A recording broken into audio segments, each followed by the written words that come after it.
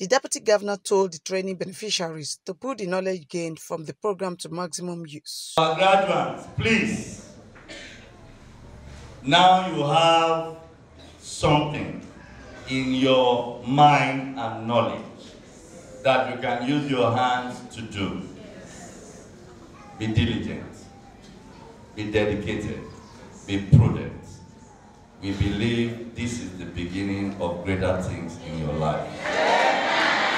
The representative of Vice President's wife said more of such programs are on the way. The message to those people that train is that they should use what was taught to empower themselves. Other top government functionaries at the event described such training program as a win-win situation for everybody. We are using you as a point of contact so that when you are empowered, by the grace of God, it will expand. Then you will now bring in more people that you will also empower.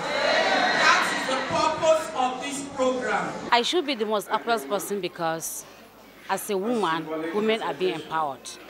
Even the men are not left out. And I know with this empowerment, it will lead to so many best results for them. Most especially the ladies.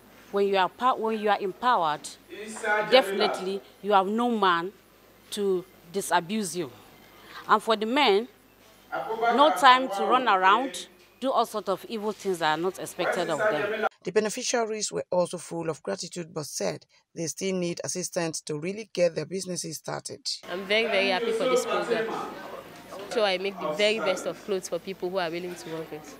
It makes me to know how they sew the cloth and how they do the measurement. So from now upwards, I now feel stand on my own after they appreciate God that I be among of the beneficiary to attend this training. The training center on different aspects of basic sewing and soft furnishing. Avoid Unwogu, AIT News LOKOJA.